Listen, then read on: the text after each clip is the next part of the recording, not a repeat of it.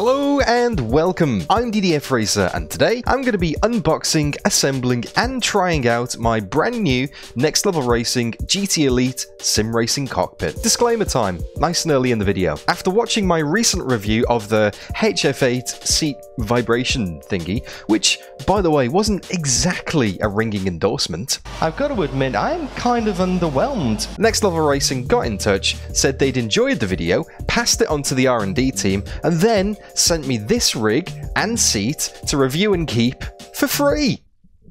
I know, I'm just as surprised as you are. Getting a new rig wasn't really something I was considering, as I've been using a Simetik K2-R for a couple of years now, and honestly, I can't fault it. So if this Next Level Racing GTElite rig is gonna live up to the hype, then it's gotta be good, really, really good. According to the website specs, the Next Level Racing GTElite Cockpit has an anodized, laser-etched and precision pre-machined aluminium frame, fully adjustable wheel and pedal mounts, and includes as standard a shifter and handbrake mount, a flex-free seat slider system with brackets, a butt kicker adapter, adjustable shock absorption feet, and cable management clips and a nice handy tool holder. And in terms of aesthetics, this is the officially licensed Ford GT version of the GTElite Cockpit, which comes in nice premium packaging to keep it all safe and cozy in transit. Now, before I can get stuck into those boxes that are waiting rather patiently behind me, I'm going to have to unmount everything from this current rig and pack the rig down because,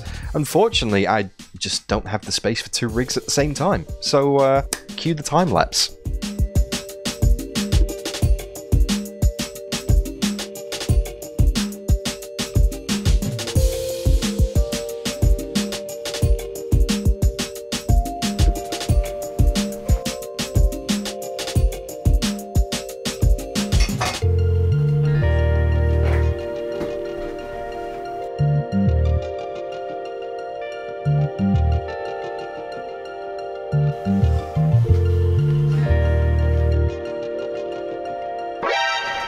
What are you doing? What are you doing?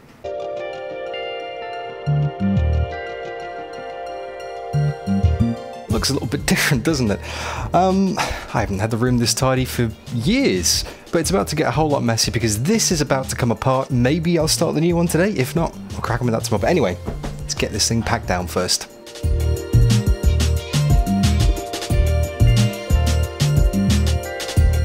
We got ourselves a stuck bolt here. 20 minutes later.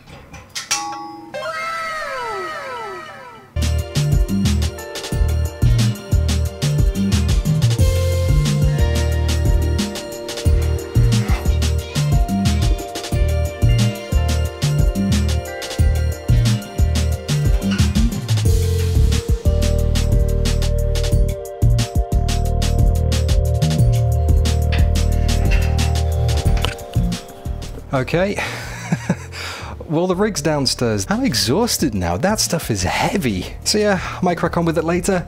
I might do it tomorrow, I'm not sure yet. I do need a little bit of a break though. Okay, so it's a couple of hours later. I've had a shower, I've had some dinner, I've got myself a coffee, and I am ready to get back into stage 2 of this process. And of course, let's get out the most dangerous knife in all of sim racing. So we got ourselves some stickers here, instruction manual, all looks very straightforward. I don't know if you guys can see that, it looks a little bit scuffed, to be honest with you. Let me see if I can hold it up to the camera. It's meant to be white, kind of feels like the top layer of the paint has come off a little bit, but just thought I'd point that out. The rest of it looks absolutely stunning, by the way. That blue is superb, and the quality of this is amazing, and it's really not that heavy, so feeling positive about this.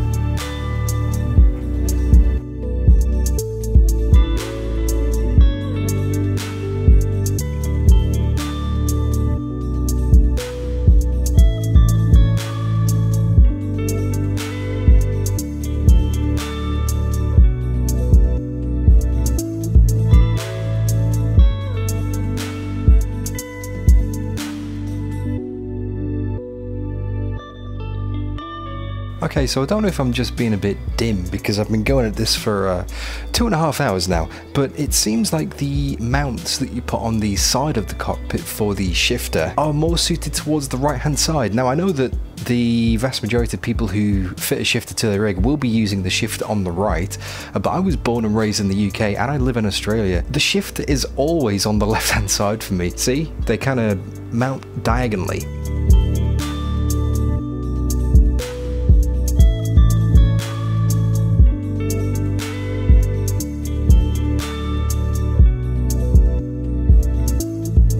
Alright, well there's the basic framework done. It's got the seat mount ready to go, the shifter mount ready to go, the steering wheel mounting plate and the pedal mounting plate, all of which are fully adjustable. That took a lot longer than I expected, and it's not difficult, it's just time consuming, and to be fair, it does say in the instructions that this is a 2-person build, so I probably should have got some help with that.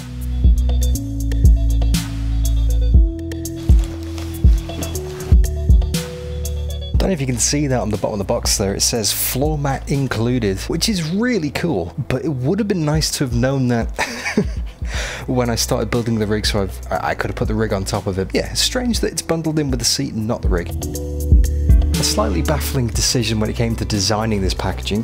The nuts and bolts that I need have been taped to the bottom of the box. Looks like I'm going box crawling, which sounds like it should be on Urban Dictionary. There wasn't actually anything inside the box, it was just an empty box taped to the bottom of the big box, however the bits were taped on top of the box. Oh, and of course, yep, as you can see, this thing comes with seat belts, which I am looking forward to using, not so that I don't get ejected out the rig in VR, but hopefully it'll help my posture a little bit, because I know I always slouch when I'm racing, so hopefully this can keep my back nice and straight while I'm racing.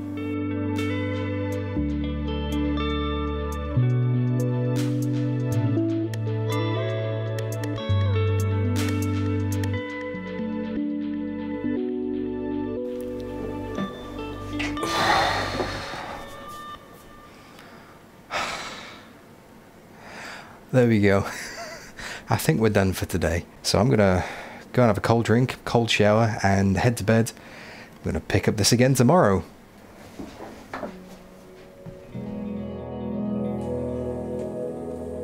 Okay, so total honesty time here. I couldn't resist myself, I couldn't help it.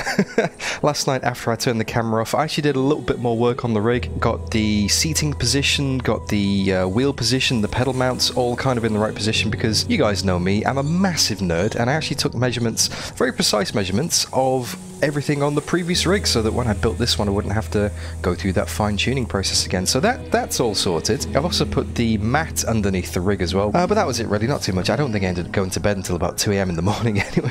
So yeah, this coffee is going down a treat right now. But today on the cards we've still got to build the monitor stand, we still got to attach the button box mount and the keyboard and tray mount as well, and once all that's in position we got to put everything back on the rig, so steering wheel, pedals, monitors, the works. So yeah, day 2 of the project. It's a shame to be spending indoors.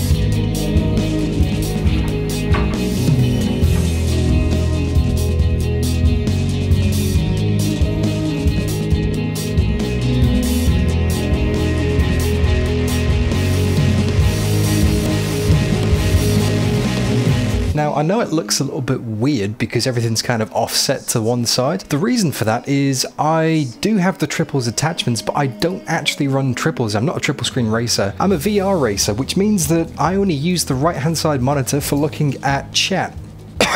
Excuse me, really dry throat there.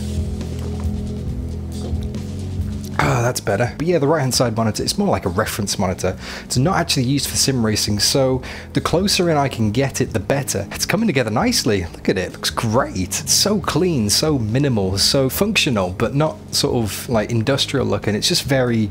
It's very sleek, it's very nice. I've still got to mount the keyboard and mouse attachment and also the button box attachment as well. So let's get those done first, but then I can start putting all the monitors and things back on the rig.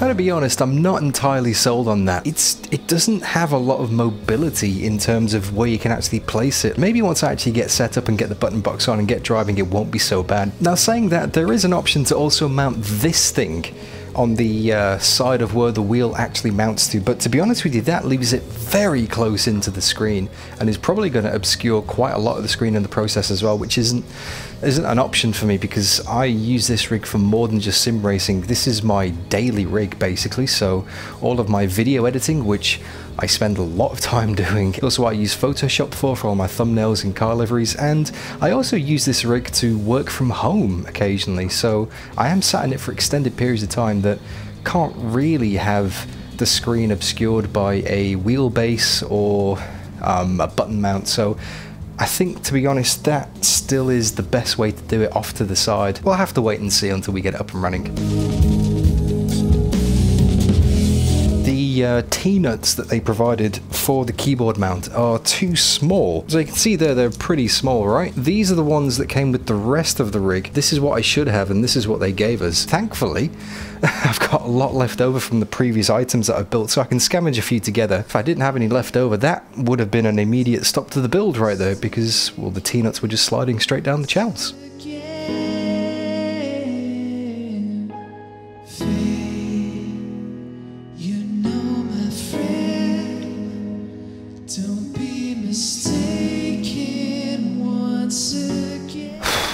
The mounting bolt for the keyboard wasn't quite flush, so there was a lot of wiggle room in it. I had to go back and pack it out with an extra nylon washer, so thankfully, again, I had some leftovers from the start of the build. You want everything to be nice and flush, not overly tight, because then obviously you can damage and strip the threads. Every time the force feedback went, that would be a rattle. Right, let's get everything mounted back on it again.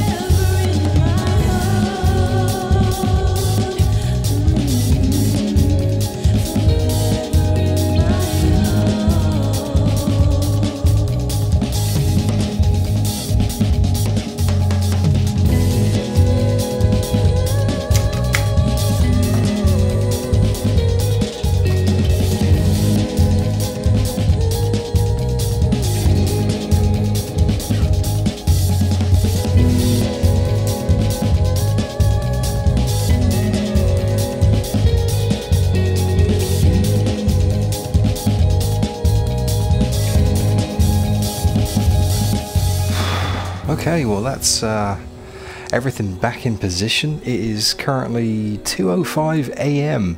Yay! I'm done. I'm absolutely spent. That took a lot longer than I was expecting, but it is such a massive relief to finally have that all finished. I could spend another hour or two just getting everything wired up and getting the computer back in, but to be honest, I need to go to bed. Day 3. I'm feeling quite sore, to be honest with you. I didn't get much sleep, but just aching everywhere, and the ends of my fingers as well from all of the thumb screws and the Allen keys are just really raw. Anyway, I should stop complaining, I'm only 34. One thing that I did notice is the immense amount of packaging that comes off building a rig like this. The polystyrene, I don't know if they've like shrunk it somehow, but some of those extrusion pieces are very, very hard to get out of the polystyrene. Anyway, the end is in sight. Hopefully I'll have a working rig very shortly. Everything is there, I just need to put the computer back into place and then wire it all up and go driving. So yeah, let's get on with that.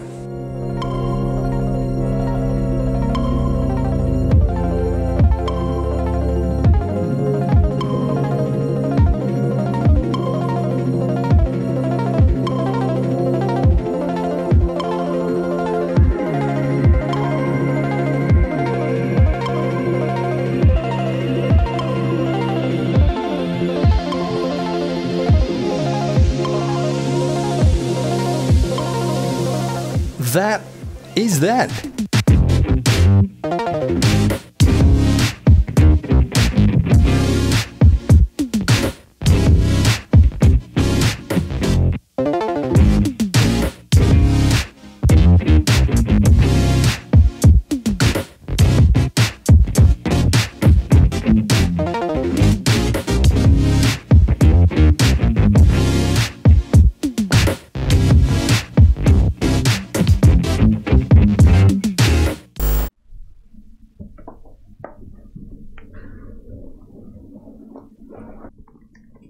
Wow, this is awesome. So sturdy. The quality is amazing. It's just so sleek, so efficient in the design. There's no extra bits that you don't need. It feels like I've got so much more space than my previous rig, even though pretty much exactly the same size, dimension wise, but the way it fills that space, it's just the basic bare bones framework, which is not to say it's a basic rig, not by any means.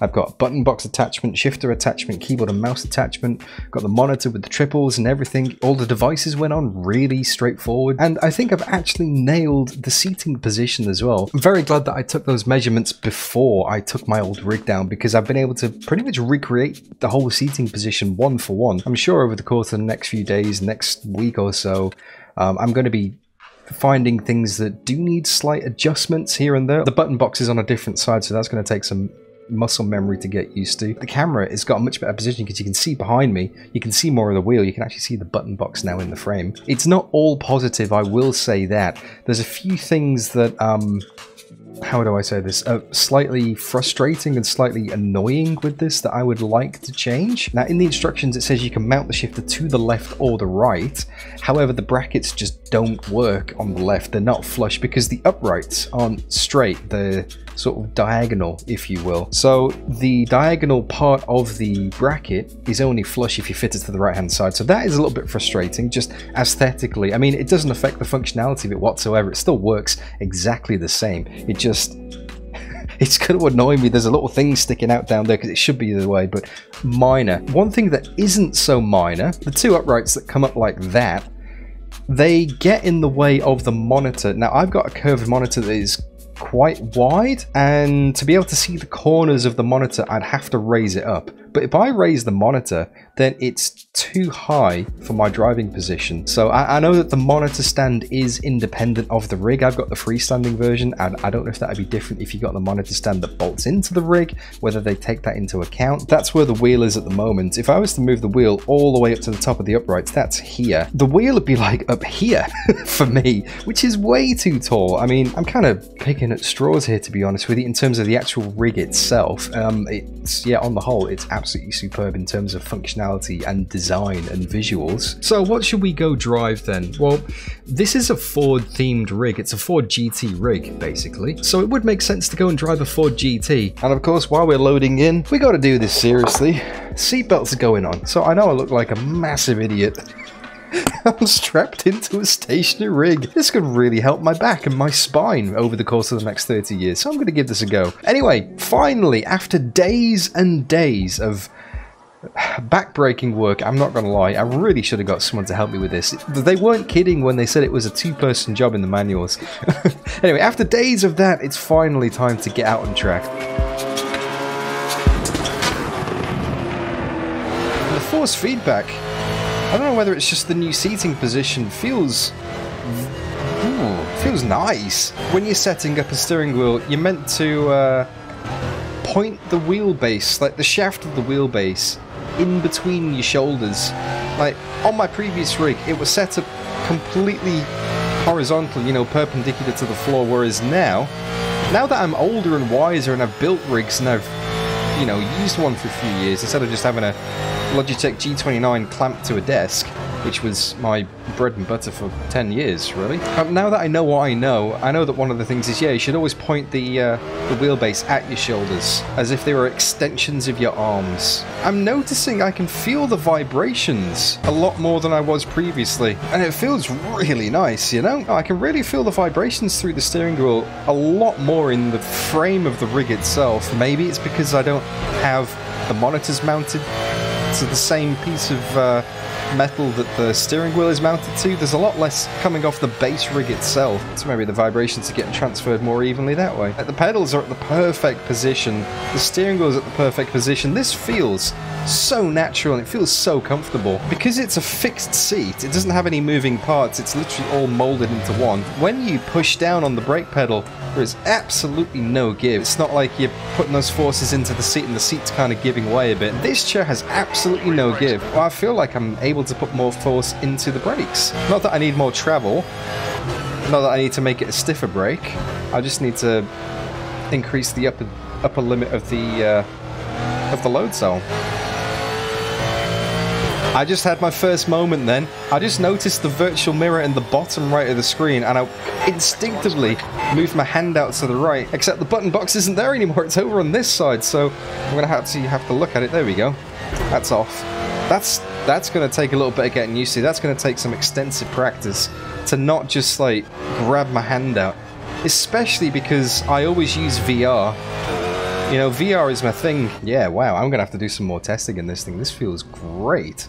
But I don't think doing it live is the way to do it, so I'm going to go and run some laps. I'm going to go and really just focus on the driving and the feeling of this instead of trying to commentate to you at the first time.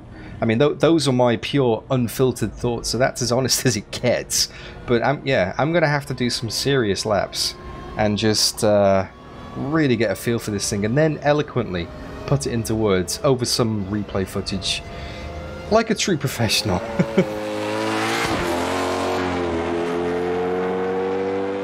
Now that I've had a few days to get some longer driving sessions across various sims under my belt and make a few more adjustments, for example I've increased the angle of the pedals and also raised the main monitor up, I've got to say, this GTElite Cockpit by Next Level Racing is one fine bit of kit. The overall experience of constructing it was super straightforward, if a little time consuming. There were a few moments that were physically awkward, especially towards the end of the build, when there was less space to work with and there were weight-bearing parts of the frame which needed adjusting, so I can definitely see why they say 2 people are required. But the whole assembly comes together with T-nuts and bolts, pre-drilled holes, and well, that's it. No screws, no special tools required. Everything you need to build one of these things is literally in the box. The instructions are great too. I didn't need to resort to the help videos at any point since the diagrams all made sense and broke the process down into very manageable bite-sized steps. I know that sounds like an obvious thing to say, but honestly, you don't truly appreciate a good manual until you've had to try and make sense of a bad one. So yeah,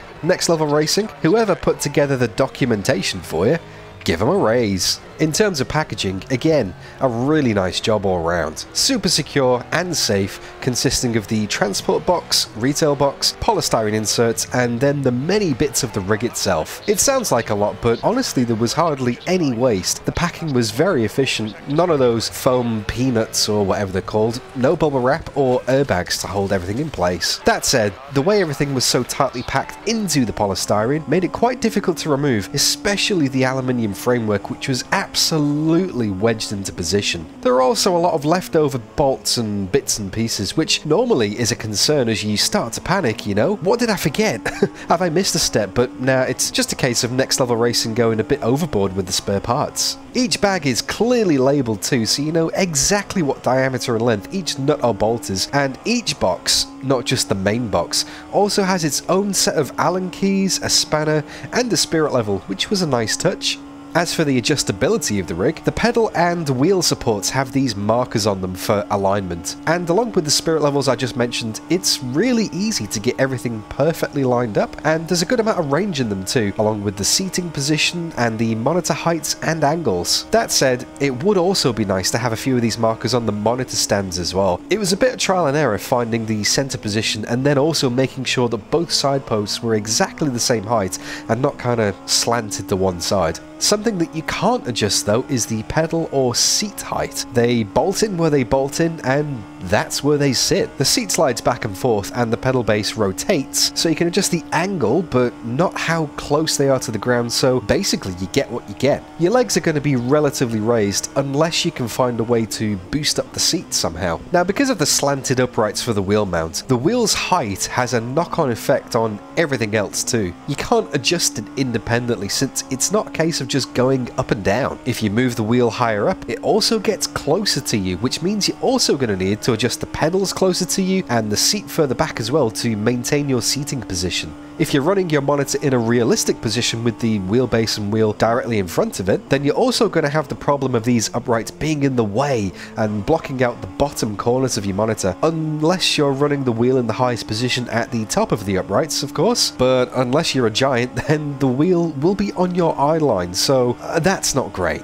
To avoid this, the monitor's now higher up than I'd ideally like for racing, and I feel like I'm kind of looking at the roof of the car a little bit, but since I do 99% of my racing in VR and don't actually use the monitor for the majority of the time, it's not that big of an issue for me. For dedicated monitor racers though, especially those with larger or wider screens in the center position, it could be a bit of an issue as those uprights will get in the way. This is a racing rig though, to be fair, not an office desk, so we have to keep that in mind as its primary function, I guess. But yeah, if you sit in this cockpit and use your computer for anything other than racing, like myself for example, who does a ton of video editing, those uprights are going to slightly obscure your monitor. The additional attachment arm for button boxes, phones, tablets and so on is also a little bit odd. It can't bend back on itself as the hinge is limited to 90 degrees, so you're left with something in this awkward no man's land out to your side, although the actual mount itself is decent. The foam padding and locking wing nuts keep your devices nice and secure, and you can also add on an extra section for a second device, handy for me as I use my phone to switch scenes on the live stream. There's also a decent amount of space on either side of the wheelbase too, so it could be a handy area to have some more accessories. For example, that's where I've mounted my pedal cam and also have the Bluetooth receiver for my microphone setup. In fact, there seems to be a decent amount of space all around the cockpit. It's like Next Level Racing have designed this to have the smallest footprint possible and not have any unnecessary bits and pieces just for the sake of it. When you think of minimalist and simple, which is what this rig is, you might think I mean basic too, but that's really not the case. Compared to my old rig, which just felt like some of the framework was a little bit over-engineered in places and took up more space than it needed to, this GTElite Cockpit feels very open and not restrictive. You're not tightly packed in and there's no clutter, even with everything mounted and plugged in. Speaking of which, the cable management is really good too. The groove channels in the frame allow you to tuck things away, and the clips are handy at keeping things fixed in position. Although it's very important that you put these on before you start assembling the frame, since they slide in from the side. You can't just directly press them into the channels. So once all the T-nuts and bolts are in place, then they're going to be blocking the way and you can't just slide the clips past unless you start taking the whole thing apart again. Now, I don't know if this one is a standard design across most rigs, but there is no foot bar on the GTElite, which means you can rest your feet on the ground and stretch under the pedals when you're not using them. I can fully extend my legs, which really does make a difference when I'm not driving. So much more comfortable. And the seat is surprisingly comfortable too, like it's actually really comfortable, more so than my previous one, which is probably what surprised me the most about this rig. It looks like it'd be quite unforgiving, but the molded design on the ES1 seat fits really well and you kind of just slide into it. Everything has the right contour and you can relax without feeling like you're being propped up at all. I know I'm definitely not as skinny as I used to be, but I had no issues fitting in this. However, I could potentially see people of the larger variety possibly making this a bit of a squeeze. The official word in the manual is that this seat is suitable for a weight of 250 kilos and waistlines up to 42 inches. The padding is quite firm, but it has a decent amount of give, kind of like a memory foam pillow, and it appears to be recessed into the plastic mold itself instead of just being a thin layer slapped on top with a bit of glue, so there's plenty of support for your back and your legs. It doesn't look like you can remove the padding though, so I imagine after a little while the sweat and dirt will build up. I'm going to have to stay on top of keeping the seat nice and clean, wipe it down regularly, that kind of thing, and it might actually be worth getting some kind of removable washable cover. The fact there are no moving parts in the seat makes it really strong structurally, and you don't waste any force pushing yourself backwards when you get on the brakes. I actually found myself having to increase the maximum threshold on my brake pedal since I was locking up too easily compared to before, because I could apply more pressure through my leg. Now, the seat belts. I know I might look like a bit of an idiot sitting here strapped into a stationary rig, but they really do help with my posture. Being fixed in position and knowing that you're not slouching or sliding down over time just feels really nice, and no doubt my spine will thank me for this in the future. It's an odd sensation, but you actually feel much more connected to the car with the belts on, more immersed somehow, and I think it might be because you absorb more of the force feedback through your arms, since your body is locked down and less likely to move around by taking the brunt of the force coming through the wheel. The design of the seat combined with the openness of the rig means it's got great airflow, by the way, and it stays nice and cool even after an extended driving session. To be fair, it is winter now in Australia, so not exactly stinking hot, still pretty warm though, but the true test will be when it gets to summer and regularly starts hitting 30 degrees and 80+ humidity every day, so stay tuned for that one in a few months. All in all, the GTElite Cockpit by Next Level Racing is a superb sim racing rig which does exactly what it says it'll do and exactly what you'd want it to do. There are add-ons for pretty much every accessory out there, and the framework is modular, not limiting you to mounting things in only one fixed position. You really can make it your own, and with the leftover T-nuts and bolts, you could mount extra stuff or even get creative with your own aluminium profile designs. It's sturdy, easy to put together, easy to adjust, comfortable for longer sessions, doesn't make you feel trapped in, and also, not that I can even tell in VR to be fair, it looks great too. I mean, come on, that blue. And look at this pin action. Oh. There's a few minor things which I think could be a little bit better, which I've already mentioned, but on the whole, I am absolutely stoked with the GTElite Cockpit, and I think it's fair to say that it's going to be taking my driving experience to the next level.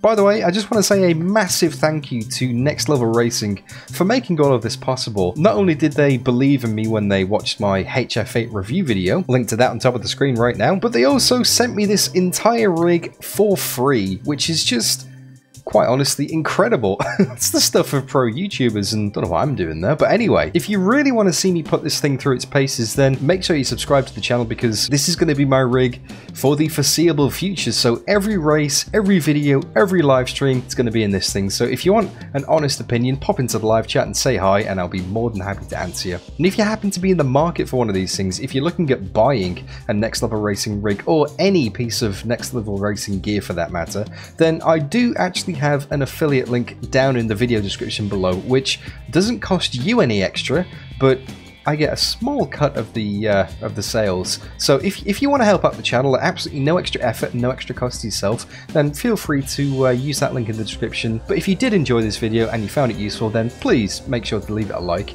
And any thoughts, any questions, anything, leave them down in the comments below. But until next time, you look after yourselves, guys. I'm going to unlock some more laps now.